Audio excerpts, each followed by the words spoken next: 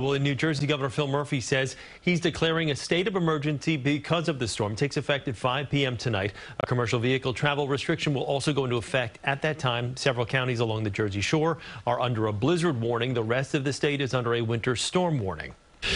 Our advice to everyone is to be prepared to hunker down once you get home this afternoon and stay home.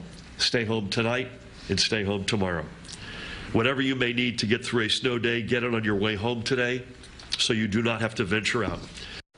The governor also says he's postponing his trip to Washington, D.C. for the meeting of the National Governors Association to help oversee storm response. And stay with CBS 2 for continuing coverage of this winter storm. To get first weather alerts, updates on your phone, just scan that QR code on your screen with your smartphone's camera. There you can get live radar and the latest forecasts from the CBS 2 weather team. And CBS 2 News has you covered tomorrow. We'll be on the air beginning at 6 a.m. with updates from our weather team and our crews spread out all across the tri-state area. And we'll have continuing coverage throughout the day streaming on CBS News New York and at cbsnewyork.com.